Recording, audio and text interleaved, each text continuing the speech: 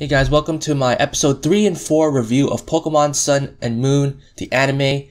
Now, just like last week, we got a 1 hour special. Last week we got 1 and 2, this time we get 3 and 4. But these two episodes were a lot more exciting than episode 1 and 2. For starters, we get to see Team Rocket coming to Alola. Now, I was wondering in episode 1 and 2 whether we would see Team Rocket or not, but we do see him now in episode 3. I think this is the latest we've ever seen Team Rocket debut in the anime, but you know, it wouldn't be Pokemon without Team Rocket. So, anyways, there's like some short backstory of why they came to Alola.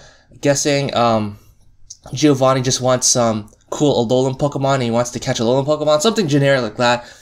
You don't really need a good reason. All you need to know is that they're coming to Alola, so they're gonna try and, you know, foil Ash's adventure once again.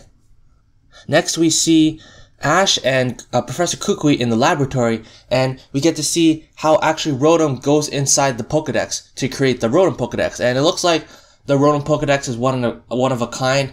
Like in other regions, a lot of people have their own Pokedex, but I guess in Alola, Rotom Pokedexes are very hard to come by, but Ash gets one, and it's really cool how the animation goes when Rotom enters the Pokedex and how he looks as a Rotom Pokedex. The art and animation really showcase the goofiness and the silliness of this new anime and how Rotom Pokedex interacts with the characters. With X and Y, you wouldn't be able to have this kind of wacky style to it like Sun and Moon, so in that regards, the animation looks really nice. And when the Rotom Pokedex is actually debut, we can actually see him speaking Japanese. And you know, it's something I haven't actually thought about before, but it does make sense. If a Rotom goes inside the Pokedex to become a Rotom Pokedex, it should be able to speak the Japanese language and not just have Pokemon noises. But it's also pretty cool that he doesn't know all Japanese, so he still has to learn some Japanese. I guess he doesn't know like what the slang is, so when Ash says Suge, he has to actually process what Suge means, because I guess that's slang in Japanese, I'm not too sure. But yeah, with the addition of the Rotom Pokedex, it seems like a really interesting twist in the Pokemon anime. Next, we cut into a scene where we see a Bewear, just like in episode 1, that's probably the same one that scared Ash off in episode 1, but we also see it with a Mimikyu. And I guess Bewear and Mimikyu are friends, because we'll definitely see them later on in the episode. Next, Ash goes to school and shows off his new Rotom Pokedex to the classmates.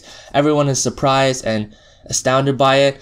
Sophocles actually wants to, this is a pretty funny scene, Sophocles actually wants to open up the Rotom Pokedex and examine its internals, which is pretty funny. The Rotom Pokedex definitely does not want that, and I guess Sophocles is the Alola version of Clement, because both of them are into gadgets and technology. Afterward, Professor Kukui tells the class that it's time for them to go catch their own Pokemon, which is a good opportunity for Ash, because Ash does not have any Alolan Pokemon 3 episodes in. So they go out to catch some new Pokemon, and then we cut to Team Rocket encountering Mimikyu. This is a pretty awesome scene, and when I first saw this scene, I knew right from the start that one of Team Rocket, either Jesse or James, would catch Mimikyu, because it makes so much sense since Mimikyu is so much like Pikachu, and very appearance-wise that is, and Jesse and James really want to catch Ash's Pikachu, but they can never get it. So what's the next best thing? Get a Mimikyu. So with Team Rocket, they definitely want to catch that Mimikyu, just like I predicted, but they don't have any other Pokemon besides Meowth and Wobbuffet, so they send Meowth to use Fury Swipes against the Mimikyu, but obviously, you know, Fury Swipe's normal type, and Mimikyu is a Ghost Fairy, so that doesn't work at all. And Meowth actually lifts up the cloth, the veil on Mimikyu, and it looks like some gas blew out of his cloth, and it actually sent Meowth into like an illusion, which is really cool. I don't know if this is true in the games, if you can remove his cloth in the game and like it has like some kind of effect in battle, but at least in the anime, if you open up its veil underneath, then you get sent into an illusion. And in Meowth's illusion, it's pretty funny. He falls in love with a Glaceon, a Gardevoir, and a Lopunny, and he's like running towards them, trying to get them.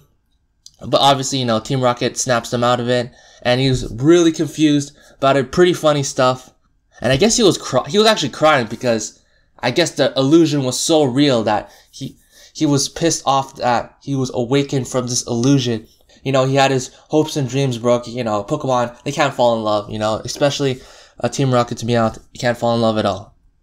And this episode, it wouldn't be a Pokemon episode without Ash and Team Rocket encountering. So, Team Rocket hides while they see Ash and the gang come up, and Ash actually sees the Mimikyu and wants to catch it for himself. But when Pikachu actually uses Iron Tail on it, it has no effect, probably because of Mimikyu's ability. It basically acts like a substitute on the first hit, so the first attack did no damage. And you actually see Mimikyu putting up a good fight against Pikachu, being able to slap it around and use its Shadow Claw to reflect against Pikachu's Electro Ball, which definitely got Team Rocket's attention. So that just further proves that Team Rocket is going to catch that Mimikyu, since it saw it perform so well against Ash's Pikachu in battle. And that's exactly what they do. They come up, they do their little Team Rocket speech, and it looks like Mimikyu is actually going to be cooperative, as Mimikyu protects Meowth from Pikachu's Electro Ball, and Jessie is about to direct Mimikyu to use a Shadow Ball, but then the Bewear from early in the episode comes, snatches them up, and takes them away, which is pretty funny. I don't know what this Bewear's problem is, but it looks like this might be the change or the equivalent of them blasting off again for this episode, since Bewear just randomly took Team Rocket and took them away somewhere else. And that was basically episode 3, so yeah, kind of a wacky episode. Now with episode 4, we see a bunch of Pokemon in the sky. We saw a Pikipek, we also saw a Trumbeak, and one Rowlet, which is obviously going to be an important part of this episode, because, you know, when something Pokemon stands out, it's obviously going to be important in the episode. So, apparently, in Alola, Pokemon can just grab whatever fruit they want and the residents don't mind. So, all the Pikipek grab food, but the Rowlet grabs a bell instead. And that's going to come into play later. We then cut to Ash finding a Grubbin, and he's going to battle the Grubbin. Pikachu uses a Thunderbolt and tries to catch the Grubbin. Unfortunately, it does not work, and the Grubbin escapes underground. Afterwards, the Grubbin uses String Shot and attacks the Pikachu, damaging it enough to not battle again. And I guess this is part of the notion that Pikachu has reset back to, you know, level 5 or something like that, because, you know, he's not level 100 anymore, and Ash can't catch a friggin' Grubbin, but, you know, it's not a big deal. It's expected with this anime in the beginning that Pikachu is going to be weak, so I'm not too bothered by it. In the next scene, we see Team Rocket actually being held hostage against the Bewear and the Mimikyu. So yeah, the Mimikyu and the Bewear are buddies. Jessie is frantically throwing Pokeballs trying to catch Mimikyu, but Mimikyu's having none of that, you know, smacking it back with its tail. And you actually see James's luxury ball. I think that's a luxury ball. It's like black with yellow stripes around it. And he's like, oh, I guess I have no Pokeballs left. I'll use James's special luxury ball.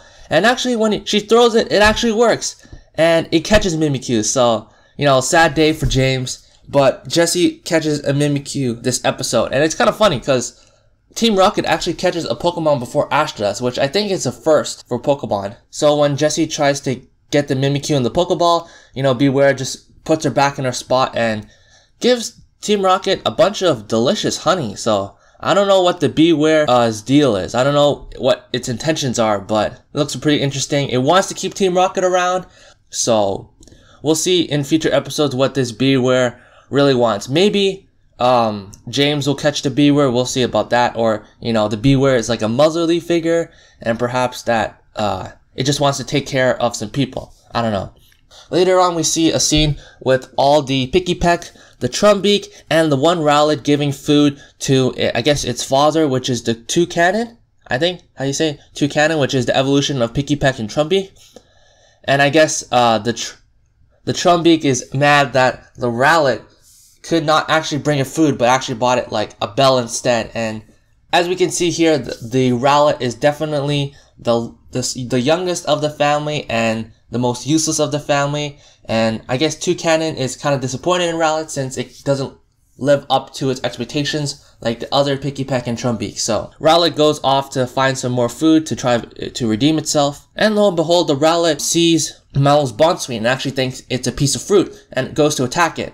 But obviously, you know, Bonsweet just deflects it multiple times, in fact. And obviously, Ash being Ash, he has to save the Rowlet from getting hurt.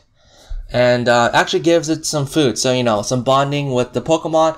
Once you see this, once you see a Pokemon that Ash hasn't caught and it's giving it food, it's giving it love, it's pretty obvious that Ash is going to catch that Pokemon. Especially in the earlier episodes when Ash does not have an Alolan Pokemon yet. So after Rowlet stuffs itself with food, Ash wants to catch it with a Pokeball, but Rowlet doesn't have any of that. He grabs a watermelon and goes off to Toucannon to give the watermelon back. Now, once Bewear finally leaves, Jessie is finally able to obtain the Mimikyu and the Pokeball, but the flock of Pikipek and Trumbeak actually go into the cave where Jessie and James is and grabs all the food that they have. So Team Rocket's pissed off, and they're actually going to chase after them to catch those Pokemon and actually get all those fruit. Next, we see a kind of a flashback from Toucannon when he's taking care of his eggs. And he has 6 eggs, all of them turn into Pikipek, and one of them happened to be Rowlet. So I don't know how that really works. Maybe he found that egg and assumed it was his, but actually wasn't. So Rowlet's actually the adoptive son of this Toucannon. But I guess it's nice that Toucannon still keeps Rowlet around.